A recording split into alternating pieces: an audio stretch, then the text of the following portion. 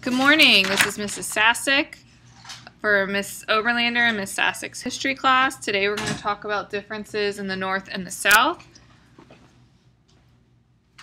So make sure you have your notes out and follow along.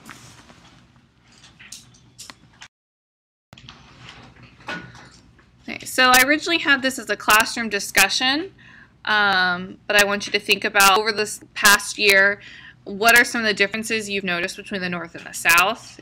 If you think back to September when we talked about geography, you can think about how cold the North was and how the soil and the geography did not provide for a lot of big, large farmland, as well as lots of cities in there due to the climate and the way they had their deep harbors. So it was good for shipping and manufacturing. In the South, the climate was much warmer with lots of flat land, making farming a big part of the economy down there, lots of manual labor. So today we're going to talk about, in 4 categories, how the North and the South differed in attitudes. First one being probably the most obvious is slavery. In the North, slavery was illegal. In the South, it was the foundation of the Southern economy because of all the plantations. Because of the Northern economy being lots of businesses and shipping, they did not depend on a lot of manual labor, did not need slaves. It wasn't necessary. But in the South, states felt that they needed the slavery to keep up with the farming.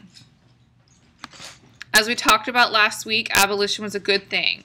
And we learned about several people who led the abolition movement to help free the slaves. In the South, abolition would destroy the economy. That was the attitude, because there would be nobody who would be able to harvest in the farms. Here you see a cartoon. We talked about this last week and how slave families were separated, often never saw them again. The abuse, the torture, as well as how they had to work for life without payment. The culture in the North was very urban, lots of cities. That's what urban means. And you have many big cities, New York, Boston, Philadelphia. Here's a more modern map, but if you look from Boston to Philadelphia, and today that includes D.C., you see how there are lots of pretty major cities, and even in between the major cities, there are some pretty medium-sized cities in between, like Providence, Hartford. New York's a huge area, and it includes like Newark, and then Philadelphia. And because of these cities, there were lots of opportunities for factories and businesses. Next year, you're going to be talking about workers' conditions and unions and the Industrial Revolution, which was great for our country. However, many workers were almost like slaves to the businesses. They were paid very low wages, worked in very unsafe conditions, unsanitary conditions. Working 8 to 5 was unheard of, or 9 to 5. You often worked at least a 12-hour day, 6 days a week. No paid, no vacation time, no health care, all sorts of things. So you were, even being in the North, yeah, there was no slavery, but a lot of these workers were slaves to the factories. The South was very rural and agricultural, so lots of country, farmland. Because of this, there were very few cities with small villages and plantations, like the one you see here on the right. That was quite a common sight in the South.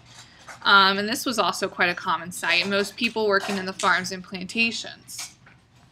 So that includes slaves and people who were not slaves. Not every white person was a plantation owner, a slave owner. There were plenty of poor people in the South as well who were farm workers. So overall, in the North and the South, a very hard life for a great majority of people. Okay, economy in the North, again, factories, manufacturing. We see one of the factories, men making rugs and carpets, shoe making, clothing, all sorts of things were made in the North. And the country is very dependent on the manufactured products in the North because that's where most of the factories were. That's not to say the South didn't have any factories. They had few, but the North was very industrial in that regard. The North also favored tariffs. Tariffs are like taxes, and they were used to protect the owners and the workers in factories from businesses from other countries. You guys are like, what's a tariff, Miss Sasek? Well, we're going to talk about tariff. For now, think of it like a tax, and we'll talk more about it in about 2 seconds. The plantations and small farms in the South was the big part of the economy. They grew cash crops like cotton, tobacco mostly. In the Carolinas, it was rice and indigo.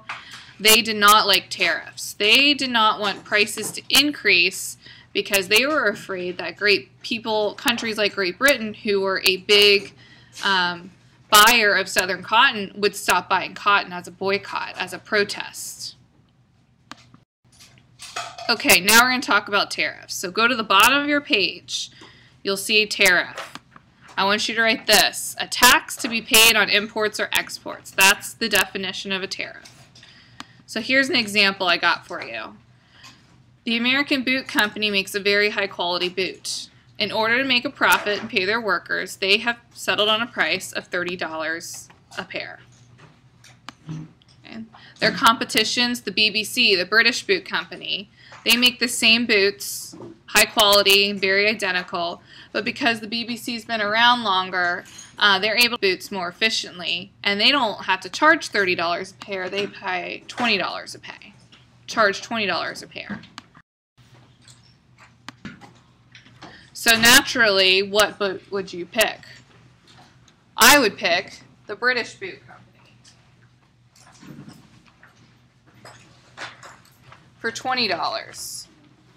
I like a good deal. Most people do. People shopping for boots will almost always go for the better deal. So more people are going to buy the British boots more than the American boots. But people are going to stop buying the American boots because they're too expensive. And now the American Boot Company is going to have to fire workers or close down the factory altogether. Suddenly, there's a lot of unemployed people who are wondering why no one's going to help them out.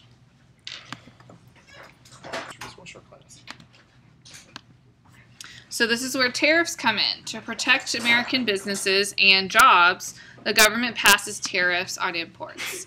Tariffs are the extra fees that are paid on imports. There are more fees that were passed on to the consumer. This led to more people buying American products and gave the government more income. So these were popular in the North because the factories and the companies started doing really well. In the South, however, people paid more money for their manufactured goods, so boots are $10 more expensive. You'll see why in a minute. Southerners were also worried that Great Britain and other countries like them would stop buying Southern cotton because they're not able to sell as many boots or any of their manufactured products. So underneath your tariff definition, I need you to write this: North likes tariffs, the South hates tariffs. So here's a little math problem for you. The original price of the British boot was $20. The U.S. government now charges $15 a tariff tax. Your new total is going to be $35 for BBC boots. Now what boots are you going to buy? Darn right, I'm going to buy American boots because they're 30 bucks, and if I can save $5, I'm going to do it. They're the same boots. All right, our last issue between the North and the South was the Constitution. Still not getting away from government, guys. Strong central government protected from the states. That's what the North liked. And they believed that national laws were good for everybody. So that's what they wanted. Strong Uncle Sam protecting everybody for the states. In the South, however, they had a different attitude. They believed states should have the power to make their own decisions, like states' rights.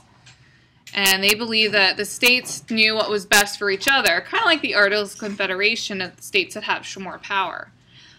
They also believe that states should nullify or declare illegal any national law they disagreed with. This is a violation of Article 6 in the Constitution. Supremacy Clause, meaning the Constitution is the highest law of the land. That's going to be a problem. And we're going to talk more about how this is a problem next class. All right, bring your questions, rewind, and we will see you then.